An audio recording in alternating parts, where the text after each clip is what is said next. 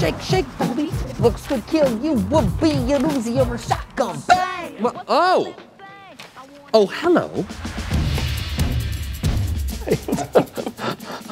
Today, we're going to break down a wall. Specifically, the fourth wall. Let's get started. So, what is the fourth wall? It refers to an imaginary wall that separates the story from the real world. What the hell am I looking at? When does this happen in the movie? Now.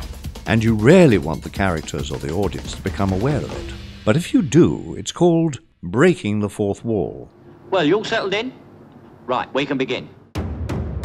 We're going to give you 3 tips on how you can figure out if breaking the fourth wall is right for your project. Because once you break it, you buy it.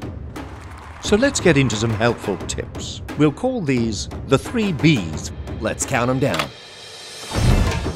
Be extreme, be thoughtful, and be controversial. You will learn by the numbers. I will teach you. First up, step 1, be extreme. With regard to how often you break the fourth wall, you want to be on far ends of the scale. Do it all the time, or once in a blue moon. It needs to very much appear as intentional, like this. It's so refreshing to work with someone who will throw a saddle on a gift horse rather than look it in the mouth. In House of Cards, Frank Underwood is constantly breaking the fourth wall. Let's see if he stays with the herd or joins the pack. David, you mind if I join you? He's candid, funny, and psychotic. There can be no mercy. There is but one rule. Hunt or be hunted. The effect is powerful. Notice that other characters don't react when he breaks the wall.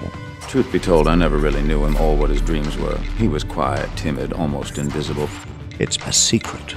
It's just us and Frank. We feel a sense of deeper connection to Frank, despite his questionable behavior.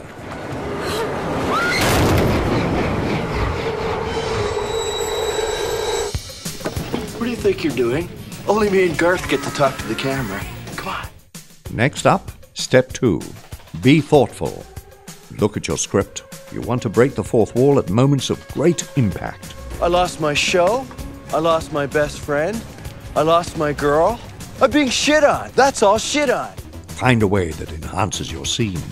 They bought it. For example, you might take us through a course on faking out parents. The key to faking out the parents is the clammy hands. It's a good non-specific symptom. I'm a big believer in it. Or during a moment of high stress. 4,000 restaurants in the downtown area. I picked the one my father goes to. We're pinched for sure. No way, Cameron. When you break the fourth wall, it can take you deeper into a character's psyche. Ever notice how many times it is used with psychopaths? His confession has meant nothing. It can evoke deeper emotions within the viewer. You want to break the fourth wall thoughtfully, so ask yourself this. Should you break it before a scene to share some important intel? Or break it in the middle as a sort of progress report? Or at the very end of a scene to punctuate the moment? Good afternoon, good evening, and good night. Even if fourth wall breaks are a constant motif in your project, it should be during key moments that really pack a punch. So we've covered how it's important to be extreme with your frequency and to be thoughtful by seizing opportunities at the right moments. Now there's one final step. Step 3.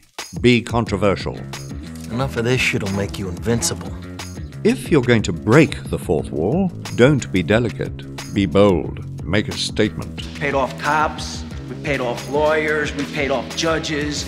This is especially true if your film rarely breaks the fourth wall. This scene in Airplane is really important because it is one of the only serious scenes in the entire film. Elaine. Ted. I know things haven't been right for a long time, but it'll be different. I can't live with the man I don't respect. We are taken away from the comedy for a brief moment when... What a pisser. Controversial doesn't mean you have to be crass or rude. It means that you're trying to get the viewer's attention. So when you do it, It either needs to be part of the film's structure or a little frill tacked on for some fun. So now you know how to break the fourth wall effectively. Time to use it. You don't stop and look around once in a while, you could miss it. We know planning your project can be a bit maddening.